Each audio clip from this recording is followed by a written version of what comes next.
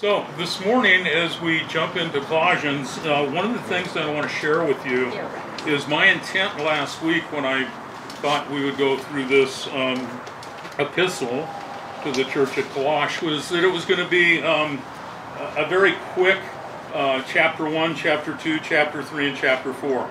And I just thought that that might be something that would be very easy to do. Pretty much do a Cliff Notes version of each chapter, and then we'd move on, and hopefully by the end of this epistle we'd be back at the church and we could pick up Acts again. Well, the longer that I dwelt in this epistle, the more that I really came to understand that I couldn't get through it boom, boom, boom. I mean, I could, but I probably shouldn't. And so in that, I came to a fulcrum point at the middle of the week. It was either continue to go forward or just throw in the towel and go to, little short studies each week. But for where we are, where the church is today, our church and the church universal, where we're at, I think Colossians is something that we need to pay attention to, we need to receive, we need to hear, because, the guard changes, the climate changes, rulers change, governments change, everything changes, but two things: man's need of a redeemer, and man himself. We still are a sinning bunch of people. We still at times think we can make it right with the Father all on our own. We got a game plan, and this is what we're going to do, and gosh, if that isn't good enough for God, then we don't need him anyway, right? I mean, some people think that. That's their game plan. What's your plan? I'm going to do the best I can. Well, what if that isn't good enough? Well, if that's not good enough for God, then I really don't need God.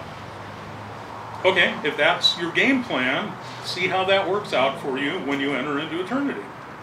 Because it's not going to work out for you. And no matter how adamant, no matter how passionate you are, no matter how much you can point to this, that, and the other thing, the evil in the world that you're better than, the guy next door to you that you do things that are way different than him, but he says he's a Christian, no matter how much you can do that, if you do not have that relationship with the Father through the death and the resurrection of his Son Jesus Christ, you got nothing.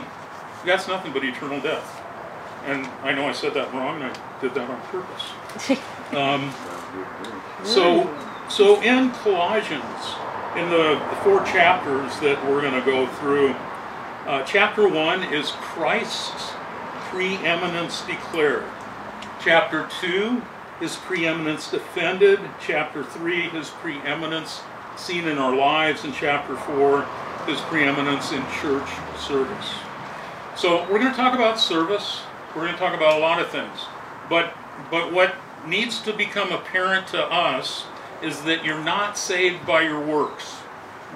Okay? Because there's a lot that attend churches. There's a lot within fellowships that are working their way to heaven. Okay? That's how that works. I'm on the highway to heaven. You thought I was going to say something else, right? No, I'm on the highway to heaven. And in that, I've gotten this step, I've gotten this step, I've gotten this step, and they keep stepping their way into a closeness with a God of their creation, with the Father of their creation, not the Father who's created them. And so Paul, he's imprisoned in Rome. He writes this letter to the Colossians, to the church at Colossae. And as he writes this letter, he's coming against a heresy called Gnosticism. And you hear a word like that and you think, wow, must be one of those old-time diseases, right? Like gout used to be prevalent. It is still, but not so much. There used to be a lot of things that, were very prevalent in the day, but aren't so much anymore. And so you hear the word Gnosticism and you think, whew, glad we got through that puppy. But the thing that is, we are still in the midst of that. And what the Gnostics of the day brought forth is pretty much the same as the Gnostics of today, what they bring forth. And that's the fact that you might be saved, but there's more to it. You might think you have that relationship that secures you in Christ, but wait, kind of like that bad TV commercial. Buy one and, wait a minute, we'll send you 2 of these things for the price of 1. And that's the Gnostic heresy. There's a group of folks that have a special knowledge, but only they can have it. There's a group of folks that really know the, I wish I could tell you, but then I'd probably have to kill you. So I can't tell you, but I can just hold it over your head and tell you how much you're missing out because you don't have this special knowledge. And those people exist today. You hear them question somebody's salvation not because of what they see in that person, because we can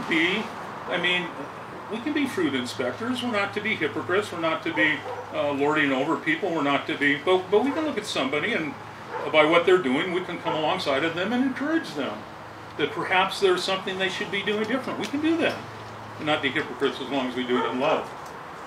But these people are people who come alongside those within the church who indeed are saved, but perhaps don't walk and talk and look according to what they think they need to walk and talk and look according to. And they will throw that seed of doubt, that seed of question. You ever had somebody do that to you? Oh, that was just so awesome what you did, and you're thinking, well, I don't need to hear that, but okay, it was so right on. And they can be talking about anything, a meal you made, or what you did at work, or an investment. And then they throw something, but. And then they throw the but word in there, and then they kind of sprinkle some seed on it, grass seed, or not grass seed, weed seed. And then everything they just said, it's like question mark in the Mysterians, right? Mm-hmm. You kind of go, okay, was it good? Was it not? Was it? And so Paul, as he writes this letter to the Colossians, he wants to assure them that their sufficiency is in Christ and Christ alone. Christ and Christ alone. And in doing so, Paul ruffles feathers. Because remember, in the day, if you had power, then you had control. Pretty much like some men and women and kids think it works today. If you hold all the cards, then you got all the power. It doesn't work that way. You hold all the cards, you just got all the cards. It doesn't mean you hold the power. It just means you got the cards. And in the past and in the present, many seek to discourage those within the body of Christ with words that have no meaning only to these folks. No meaning to anybody else. They're about this doctrine and that doctrine and this heresy and that heresy and this, I guess, what's the word for it that everybody always comes up with, these plots that everybody's got a plot, everybody's got this, and the problem is if you're, I'll go there, I'll listen to him, I'll do that, you can't give the preeminence to Jesus Christ. You can't. And if you're not giving the preeminence to Jesus Christ, then you are going to be led astray. You are going to end up getting involved with time wasters, time suckers, thoughts that you don't need to be part of, things that you don't need to hear about. You are now going to be put in a place of weakness. You're going to be put in a place where, rather than focus on Christ, well, if I don't do this, then this is not going to be for my good. If I don't do that, that's not, and you become to and fro with everything. And Paul is writing to the church so that he can get rid of this very small group of elite people who have a special knowledge that others do not possess. And for our sake today, we'll call those folks not the special chickens, because we're special chickens, right? We will call them the really, really, really special chickens, because they think they got a knowledge that's important when really all they have is knowledge of a philosophy, of an idea that puffs up rather than draws close. Reading out of John chapter 1, verses 14 through 18. Scripture tells us, "And the Word became flesh and dwelt among us. and we beheld his glory, the glory as of the only begotten of the Father, full of grace and truth. God ever present, Jesus ever present, the Holy Spirit ever present. God in the Old Testament showing who he was to men, but not revealing to them what he looked like. Remember Moses? There's a bush. It's burning. I'm going to look at the glory of God. And God said, no, you better hide your face, son. You better hide your face. And so the Old Testament was God present. Absolutely. Was Jesus present? Absolutely. Was the Holy Spirit there? Absolutely. Go to Genesis, the account. All present, the Godhead. But for us in New Testament times, God chose to reveal who he is through sending his son, Jesus Christ. God with clothes on, Jesus Christ. Now that might sound simple, that might sound very mundane, but some of us don't have that picture. God so loved that he sent his son to dwell amongst us. His son being tempted in all ways as we were tempted, yet succumbing to what? None of that. His son dying upon a cross, making reconciliation possible through his death and taking upon himself the sins of the world. And not only dying that death that would reconcile, but being raised from death to show that power over death. And now sitting at the right hand of the Father, interceding for all of us. Have you ever thought of that picture of your Savior Jesus Christ? Man, I wish somebody understood what I was in the middle of. I wish somebody just got what was going on. And you know, Jesus, he's at the right hand of the Father. He knows exactly what you're in the middle of because he's in the middle of that with you. He knows exactly what's going on because the Holy Spirit is pouring out of you that which was pouring into you. And in the Godhead, as we go through Colossians this morning, it's a picture of the preeminence of Jesus Christ in our lives.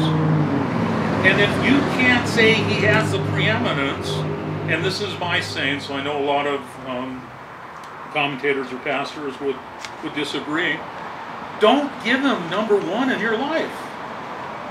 You know, well, in my life, God's number one, Jesus is number one, the Holy Spirit's number one. Well, who's number two? Well, my bride. She's number two in my life. Don't do that, because if you got a number one, you got a number two, they're always vying for position, right? Give God the preeminence in your life. If you don't know what to do, then seek him. If you think you're doing right, still seek him. If he's given you a blessing, praise him.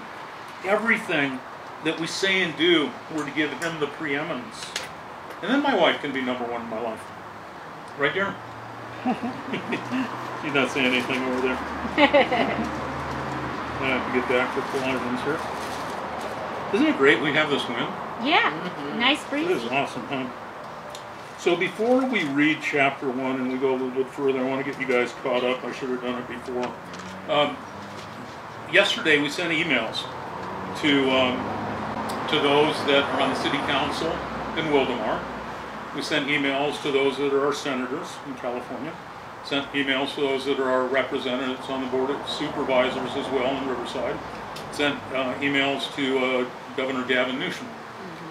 And sent an email just kind of informing them of how we've been trying to be obedient to the dictates that have been coming out of Sacramento. Inform them of the size of our fellowship and the size of our sanctuary. We've got about 293 allocated seats in our sanctuary. And on a really good Sunday, I guess it's Sunday of my imagination, we've got about 50 people.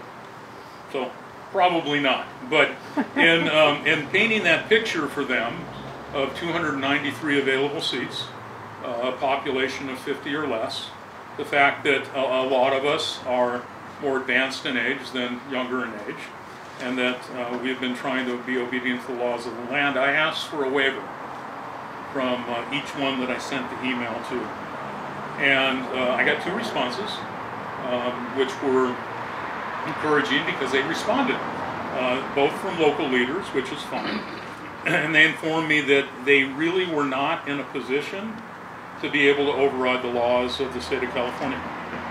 And I was appreciative of the response. I got another response from somebody else, and they informed me that of the same thing, that the laws of the state of California they're subject to as well as we are. They couldn't override that, but they assured me that there was absolutely no way they had enough resources to enforce those laws. So, a little between the line reading there, you know. So that was encouraging because at least they got back to us. So, kind of an update, Pastor John MacArthur in San Fernando Valley, he got I guess an injunction lifted or a stay, one or the other, I don't know what to call it. But their church is now able to meet indoors with social distancing and masks and those type of things. So that was a late ruling on Thursday, Friday, and they'll be meeting today indoors. So even though that wasn't a blanket, we get to do this in California, it was at least a step in the right direction. So I'm hoping that perhaps next week things will loosen up, and maybe by the end of the week, rather than being in the backyard, which is awesome for us. We love seeing all you guys in here trampling the weeds down, so I don't have to mow them as often. But we might be over at the church meeting. But look on the webpage, look in your emails, and we'll let you know that for sure. So, all of that, which I should have said before, let me read through Colossians chapter 1, verses 1 through 29. Paul, an apostle of Jesus Christ, by the will of God, and Timothy, our brother, to the saints and faithful brethren in Christ who are in Colossus. Grace to you and peace from God our Father and the Lord Jesus Christ. We give thanks to God, or to the God and Father of our Lord Jesus Christ, praying always for you, since we heard of your faith in Christ Jesus and of your love for all the saints, because of the hope which is laid up for you in heaven, of which you heard before in the word of truth of the gospel, which has come to you, as it is also in all the world, and is bringing forth fruit, as it is also among you since the day you heard and knew the grace of God and truth, as you also learned from Epaphras, our dear fellow servant, who is a faithful minister of Christ on your behalf, who also declared to us your love in the Spirit. Verse 9, for this reason we also, since the day we heard it, do not cease to pray for you, and to ask that you may be filled with the knowledge of his will, and all wisdom and spiritual understanding, that you may walk worthy of the Lord, fully pleasing him, being fruitful in every good work, and increasing in the knowledge of God, strengthening with all might, according to his glorious power, for all patience and long-suffering with joy, giving thanks to the Father who has qualified us to be partakers of the inheritance of the saints in the light. He has delivered us from the power of darkness and conveyed us into the kingdom of the Son of his love, in whom we have redemption through his blood, the forgiveness of sins. He is the image of the invisible God, the firstborn over all creation. For by him all things were created that are in heaven and that are on earth, visible and invisible, whether thrones or dominions or principalities or powers. All things were created through him and for him. And he is before all things, and in him all things consist. And he is head of the body, the church, who is the beginning, the firstborn from the dead, that in all things he may have the preeminence. Verse 19, for it pleased the Father that in him all the fullness should dwell, and by him to reconcile all things to himself. By him, whether things on earth or things in heaven, having made peace through the blood of his cross. And you who once were alienated and enemies in your mind by wicked works, yet now he is reconciled in the body of his flesh through death to present you holy and blameless and above reproach in his sight. If indeed you continue in the faith, grounded and steadfast, and are not moved away from the hope of the gospel, which you heard, which was preached to every creature under heaven, of which I, Paul, became a minister. I now rejoice in my sufferings for you, and fill up in my flesh what is lacking in the afflictions of Christ, for the sake of his body, which is the church, of which I became a minister according to the stewardship from God, which was given to me for you, to fulfill the word of God, the mystery which has been hidden from the ages and from generations, but now has been revealed to his saints. To them God willed to make known what are the riches of the glory of this mystery among the Gentiles, which is Christ in you, the hope of glory. Him we preach, warning every man and teaching every man in all wisdom, that we may present every man perfect in Christ Jesus. To this end I also labor, striving according to his working which works in me mightily. That was a long chapter, huh? Some run-on sentences and everything else. I don't think Paul would fare well in our modern English section at school. We'll probably get called on the carpet. So in what we're going to discuss today, we're going to probably get through the greeting that Paul brought forward to the church, and we're going to get through a couple of verses on him speaking of their faith in Christ. I want to read before we get started out of John chapter 10, verses 1 through 22. So this is Jesus speaking. So this is something that we probably should pay attention to and listen to. Jesus says, "Most assuredly I say to you, he who does not enter the sheepfold by the door, but climbs up some other way, the same is a thief and a robber. So he who does not come through the door, some other way he finds to get to where he's inside the sheepfold." Jesus says he's a thief and a robber. Verse 2.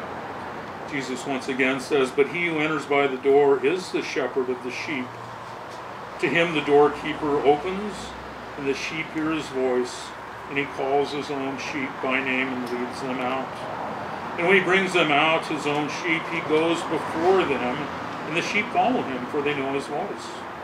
Yet they will by no means follow a stranger, but will flee from him, for they do not know the voice of strangers." See, there are a lot of voices going on within the churches, within society. Some are saved, some are not saved, some are sheep, some are wolves. But what we have to do is we have to listen very carefully to what we hear, and we have to place that before the Lord. Back to that word preeminence. We have to place that before the Lord and ask the Lord, is this of you? Is this what I should be hearing? Is this what I should be following? Is this what I should be modeling? Because there are many that come in and they're wolves, but they're in sheep's clothing. There's many that come in that are sheep, but they're sheep being led astray. They're sheep, but they're being led astray. Reading verse 6 of John 10. Jesus used this illustration, but they did not understand the things which he spoke to them. Then Jesus said to them again, "Most assuredly I say to you, I am the door of the sheep. All who ever came before me are thieves and robbers, but the sheep did not hear them. I am the door. If anyone enters by me, he will be saved, and will go in and out and find pasture." That's the gospel right there. That is the gospel in a nutshell. If anyone enters by me, he will what? Be saved. And he will go in and out and find what? Pasture. He will find grass to graze on, things that will nourish him, things that will take and cause him to grow in the grace and the knowledge of the Lord Jesus Christ. Verse 10 says, "The thief does not come except to steal, to kill, and to destroy. I have come that they may have life, and that they may have it more abundantly." Jesus says in verse 11, "I am the good shepherd. The good shepherd gives his life for the sheep. But a hireling, he who is not the shepherd, one who does not own the sheep, sees the wolf coming and leaves the sheep and flees. And the wolf catches the sheep and scatters them.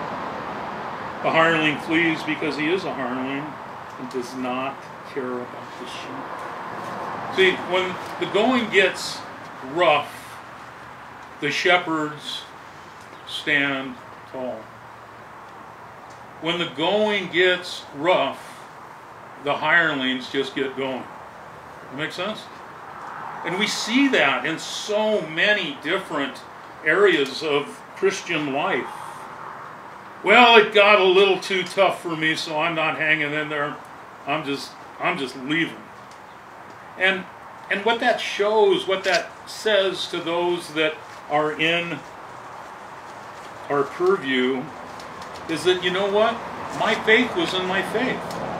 My comfort was in all I had while I was comfortable. And now that there's no more comfort, I have no more faith. And now that I have no more faith, I'm out of here. And listen to the picture in verse 10 of John 10. The thief does not come except to steal. He's only there for one reason. He might look like a sheep, but he's a wolf. The thief does not come except to steal, and to kill, and to destroy.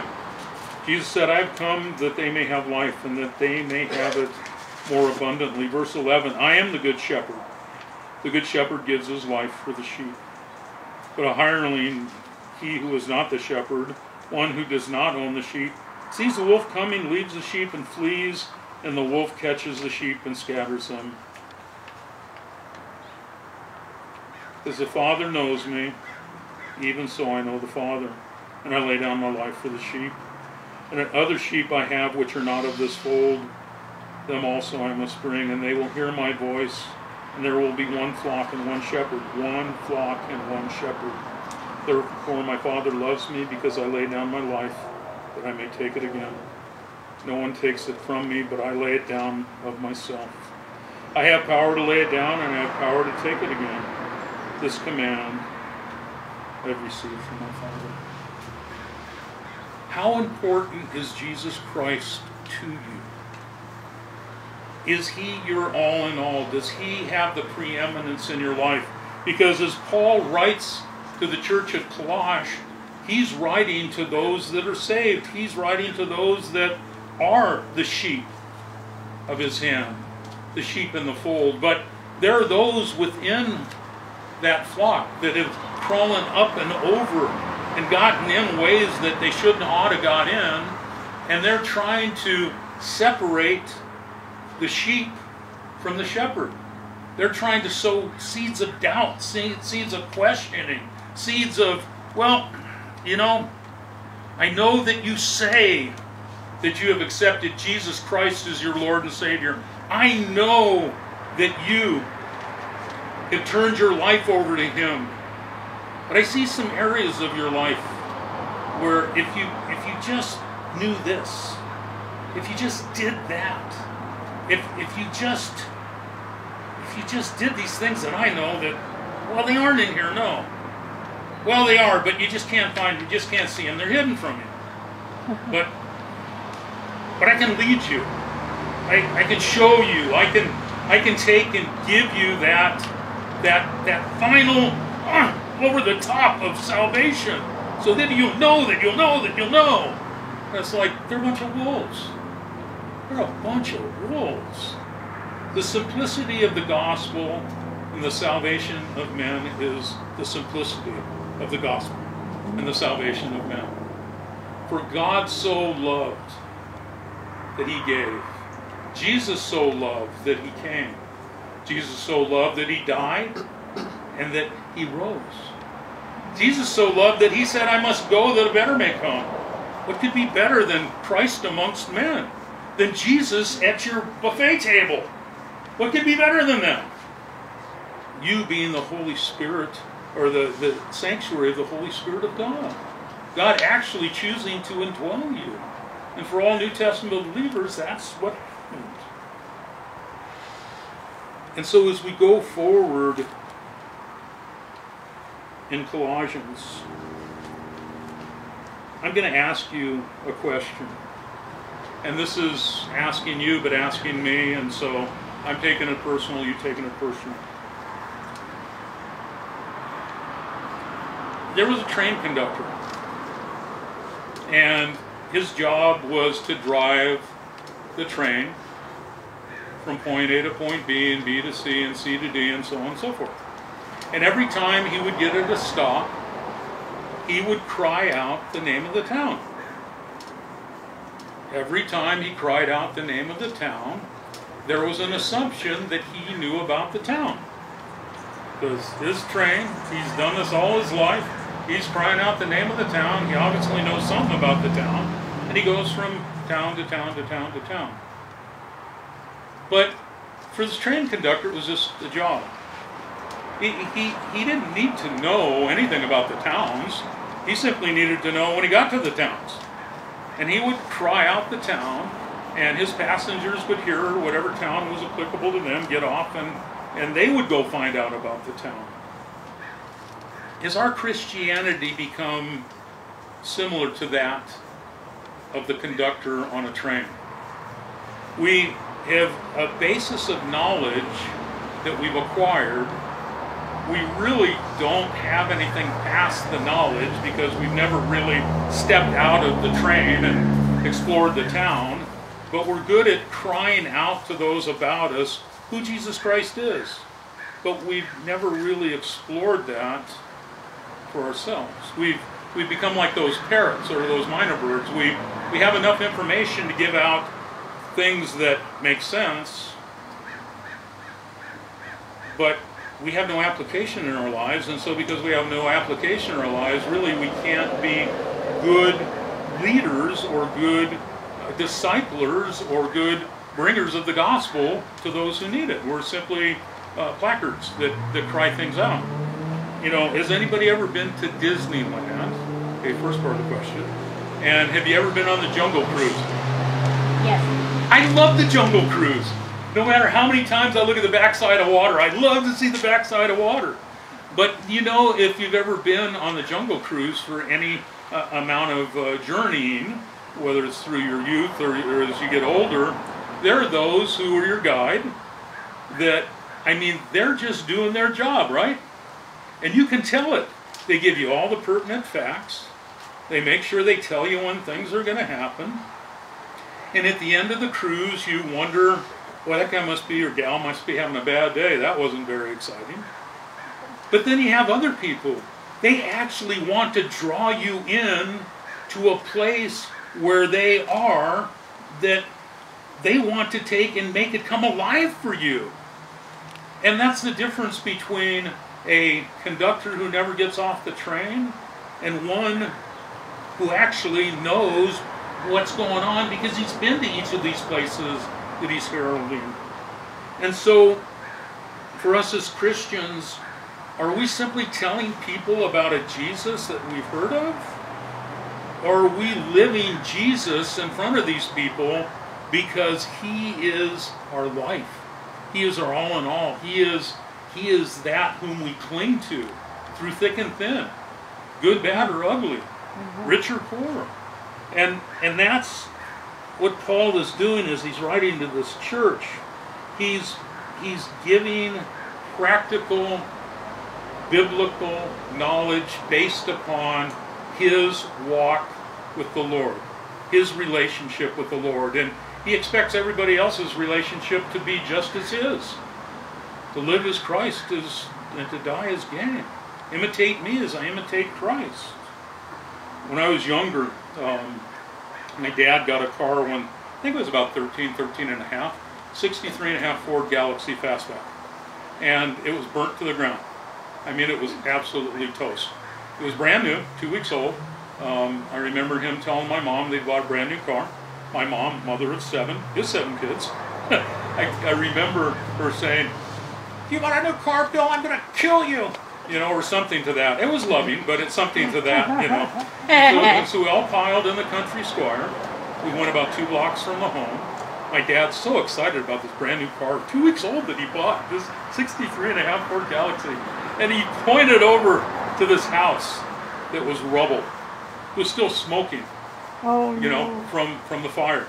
Just completely incinerated the house, the garage with the car and everything else. And right in the middle of this garage, it was just nothing but ash, was his brand new 63 and a half Ford Galaxy burnt to the ground. burnt to the ground. And my mom just looked at him, didn't say another word, take me home. We went home, and for the next 2.5 years, my dad rebuilt them. And he did hands-on every chance that we would get that he thought we needed. We would go outside and clean out this burnout car. Then he would take and shrink the body panels with heat and cold compresses. You'd get it hot, then you'd shrink it, and because the fire buckled everything, and he'd shrink everything back. And so we learned.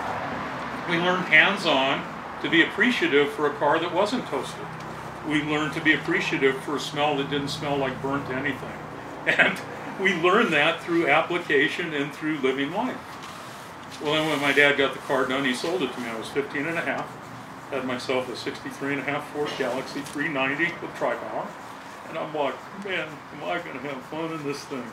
But my dad, not wanting to tell me things, but wanting to show me, he took me out in the car.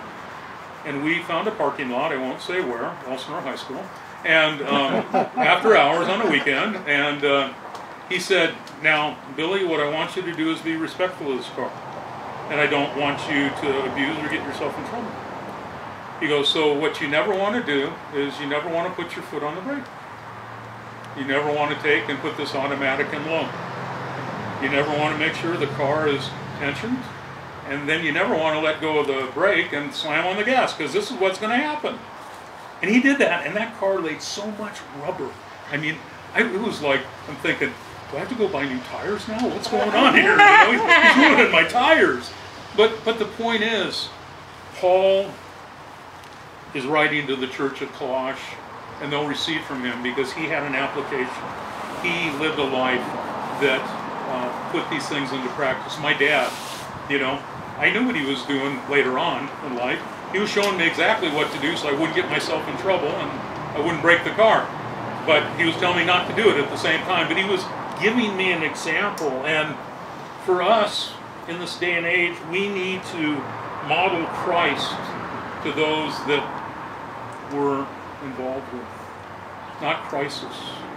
When we trust others rather than Christ, we put Christ to the background, we elevate them to the position of preeminence, and whether we believe it or not, we now become a follower of men rather than a follower of Christ. And, you know, sometimes that saying is, don't sweat the little things, right? Don't sweat the small stuff. Go out and look at the coast. Go look at the sands that you stand upon. What is the shoreline made up of, generally? Little things, right? And little things upon little things upon little things upon. And when they say don't sweat the small stuff, sweat the small stuff. Because that's what the big stuff's made up on. When you wake up in the morning, you wake up on the foundation that you thought you were getting rid of the night before. If it's a foundation built upon Christ, wake up and keep building. If it's a foundation built upon crisis, wake up and make sure you confess, repent, get it out of the way, and start building again. But Paul's love was such for God's people that in prison he wanted to disciple them. In prison he wanted to minister to them. And in prison he wanted them to know his love for them. And so as we basically didn't even get through a verse today, we don't have to do the intro tomorrow as Neil comes forward and we end in the worship song. My exhortation, my encouragement for all of us this week is to listen to what's going on in the world. We need to know. We can't be the ostriches with our heads in the sand. But as you listen to what's going on in the world, frame it with Christ having the preeminence. Mm-hmm. Ask him what he would have you to do. And Paul's in prison. I mean, he can be sitting there going, the Eeyore ministry, woe's me, it certainly isn't going to end well. But you know what? His focus was on the Lord, and the Lord had Paul's focus then to be upon his people. Mm-hmm. And that's where we need to be, man. There's so many out there that are doing the shaky-jakey because every time they turn around, somebody's kicking them here and kicking them there and giving them this thought, giving them that thought. And we need to give them Christ and Him crucified. Yeah. We need to give them the gospel. And if we can't preach it to them, then we can certainly live it before them. Right?